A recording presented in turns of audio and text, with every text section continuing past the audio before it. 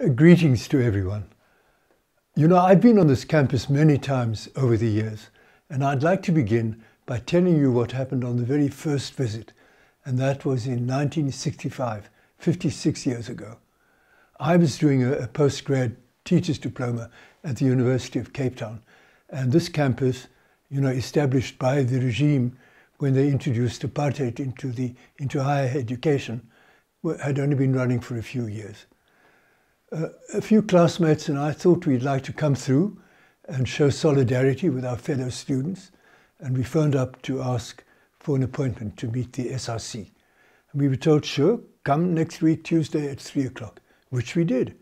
But when we arrived, we were met not by the SRC, but by the white rector. He said, sorry, classes ended at 2:30 and everyone's already gone home. He took us on a quick tour, gave us a mug of tea and sent us on our way. But not before we asked him if we'd heard that the only member of staff who was not white, Adam Small, the poet, had a staff room all to himself. So he took his tea break alone and not with his white colleagues. He said, yes, that is the case, in compliance with the law. And that was the Separate Amenities Act. And I'm sure I'm not the only one here who can remember the whites-only benches in the parks, the segregated buses and trains, the separate entrances at public buildings, etc. Later we found out that there was no SRC and that the student body had not been informed of our visit. So that's how it began. Now I'd like to jump 20 years to 1985. The struggle for freedom was intensifying across the country, as was the state crackdown on protest, and times were tough and tense.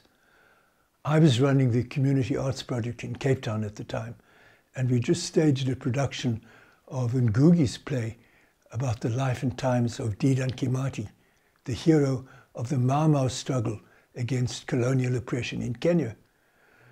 Like Mandela, Kimathi was caught, tried for treason, and convicted.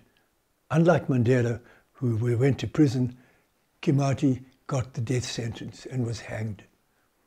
Well, we were asked if we would perform a short excerpt from the play on this campus at a rally to be held in support of the United Democratic Front, that umbrella body which brought together all those protest organizations in one unified opposition, and which played such a crucial role in the downfall of apartheid.